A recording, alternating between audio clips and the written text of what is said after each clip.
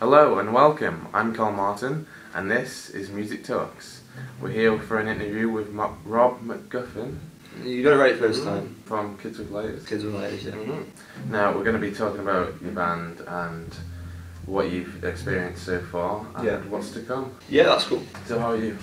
I'm very well. I'm sort of recovering from the sleep deprivation. We've got some crazy things happening at the moment. So just trying to get everything sort of booked for Friday. Yeah. So obviously why we're here today, just trying to sort of promote that. Yeah. But yeah, generally so starting to stress less now. Once obviously it's like pushing a wagon. Once you start to get it moving, it starts rolling. Yeah. Not that I've ever done that, but you understand. Maybe we could give it a go. Just push a wagon and see how much it takes. Right, you heard it here first, guys. Me and Mr. Martin over here, we are going to push a wagon for Music Talks. And we're going to ask for sponsors, £2 a mile. £2 a mile. We'll give the funds to charity. It's all been sorted already.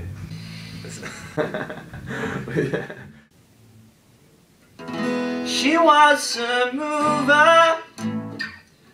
The DJ played her favourite song. She said that someday a rockstar boyfriend would come home, and now she's crying. So we'll do the one that we do with all the bands now. Crack on. I've got to say, I'll ask you, I should say, where did the name come from? Okay, the summer last year, we formed around autumn time, but over the summer, it was Cam actually, the guitarist, who came up with the name. We were burning my girlfriend's exam, like revision and things like that. She didn't need it anymore from college, and we've thrown it in this furnace in the garden, and wind picked up, and they were trying to light this light the paper, and it just wasn't working. And Cam turned to me and just a couple of kids with lighters, eh? I was like, ooh. So yeah, it went in the memory bank for that. Yeah. It was the best of what was in there at the time, so we went with that. Yeah. And when you came together with the band, did you already have that in mind for a name? Yeah. I think I'd been sort of walking around with who I was going to form the band with. In like August, I said, yeah, we're going to make a new band. It's going to be Kids with Lighters. That's the name. That's what it's going to be. And they were all up for that. Well, some of them were. Some of them weren't. Yeah, from the original lineup. And then I got gigs in October and November sort of sorted, and then like 3 weeks beforehand we went to do our first practice with the current arrangement we've got now. Oh yeah. And yeah, like 3 weeks later we turned up at a gig with a 6-song set, 4 covers and 2 original tracks. The 2 original tracks we still play, and we'll play on Friday as well. Oh cool, that's good. Okay, so when you got together and you started playing gigs like you just said then, did you find it hard to get out there, or did you just seem to break your way into it? I think the worst thing you can do, if I was going to advise a new band, the worst thing you can do is be shy and undervalue what you can do. I'm not saying you should go out there and say, yeah, we're the next Oasis or nothing like that, but you should definitely show a bit of confidence in your ability, because at the end of the day, if you're confident, without being too much of a bellend on stage, people are more likely to enjoy it. Which is what I've found out the hard way, really. You should never undervalue yourself. I mean, the lads were lucky, really, because I've had experience working with the likes of Steve McMillan, who's a very good local promoter. And obviously we've worked with him a couple of times. Paul Salvi as well, he booked our first gigs in the likes of Helsby. And I mean, for me as well, I think one big help for getting gigs has been playing open mics in Chester and Liverpool as well. I've played in both there, and in there we've got gigs in Chester and Liverpool since, so that says what the value of them. If you go out there and just play your best, treat it as if it is Glastonbury. So That's good advice.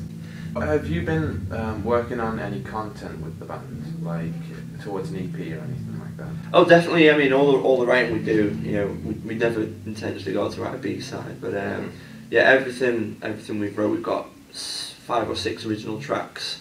It's always a case of we never got like 4 or 7, it's always like sort of 5.5 Yeah. or 7, 6 3/4, because we've always got like new ones on the way.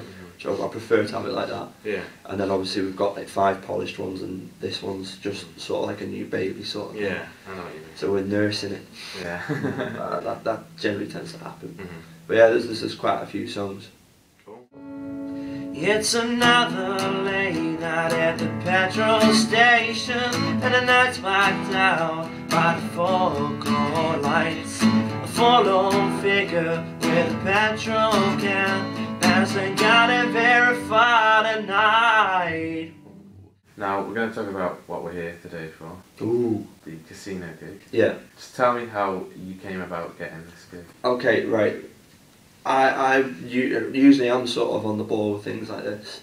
Like I see things on Facebook, 'cause I'm a Facebook addict. Yeah. I got in, it would have been Saturday night. I'd finished at 7, I think. And I was knackered, and then I was due to go meet the boys, because we'd arranged to go out and go and have a drink together. Because we'd just done a charity gig, and we'd earned a bottle of Sambuca for a charity gig, because obviously they couldn't pay us. They said, guys, you're brilliant, here you go, best I can do. So we agreed to down that together. And my sister texted me, have you seen Casino Status? I looked on it, and I was like, oh great, because they were offering, just saying any bands or acoustic acts want to open for us. I put the band's name forward without even thinking. It's like, I knew he was in work on Friday, but I mean I'm in work today. I'll go there later. But I didn't care anything about that. I think I put my name on first, and then told the lads. Said, right, can we make this happen? At which point everyone was obviously really excited, because they all knew through me Casino because they're a good band. And they're going to be releasing a new single at the gig as well, which is decent. But I've learned from like various people again, around like sort of local industry. Like a good bloke called Mike Blade, who plays a band called Room Service. He's a nice bloke on Twitter, and I learned a lot from him in terms of how to promote a band. So that's what we did. We made a hashtag, and then we got so much response from it. It was unbelievable, the amount of people. So if anyone's watching, thanks very much for putting the word out, because that was a huge help. So would you definitely advise Twitter about? Oh, definitely, yeah. It's right up there with Facebook. Obviously, the likes of Facebook is good because you can put the videos on there, and you can have like a page layout. And timeline isn't that bad. Yeah. don't want any hate on timeline. I quite like timeline. Yeah, events obviously to invite people, and just sort of advertise how you can draw a crowd. And how many people can look at what you're doing, how many people interact with you, which is important.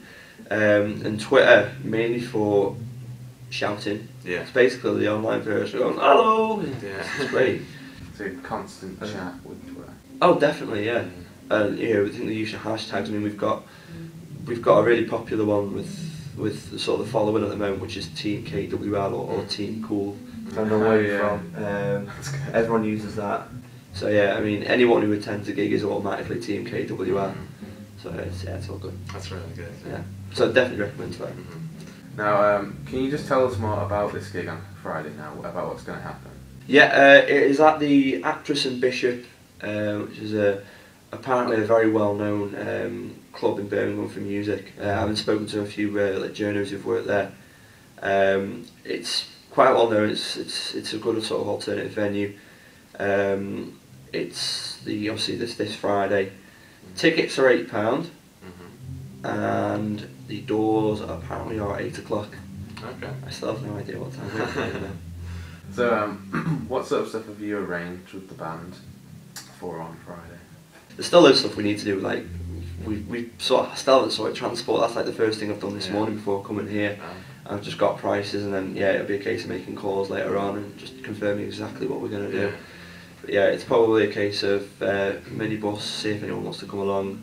If they do, great stuff. They'll enjoy a great gig, because the guy who fronts Casino is someone from the Stereophonics, which obviously more people are likely to recognise. Yeah. I mean, he writes brilliant songs with Casino, like songs like Stadium Alone.